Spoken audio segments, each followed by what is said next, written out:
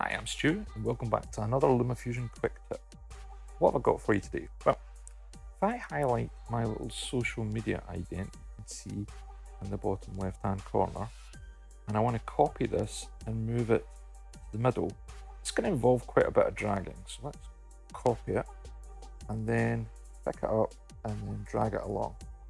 As you can see, this is a 20-minute video. This is my sort of Photoshop video I did the other day where I had a bit of a rant about Photoshop for iPad, pointing out all the flaws as well as the good and bad things. So this is a pain in the neck having to drag it along. Let me show you a quicker way to do it, which was highlighted to me by, I'm going to probably pull this guy's name, Manisha Ive, left a comment about it, reminding me of it. I'll show you what to do. So highlight the thing you want to copy it, pick it up so that it's detached from the timeline, and then with if you're right-handed, then with your left thumb, just tap on the preview of where you want to drop it. So let's say about here, then let go.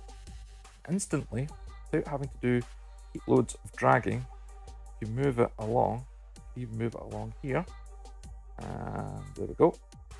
You move it anywhere in the timeline here, and it's moved without having to do loads and loads of dragging or to double tap and zoom right the way out. As you can see, it's quite an involved timeline here.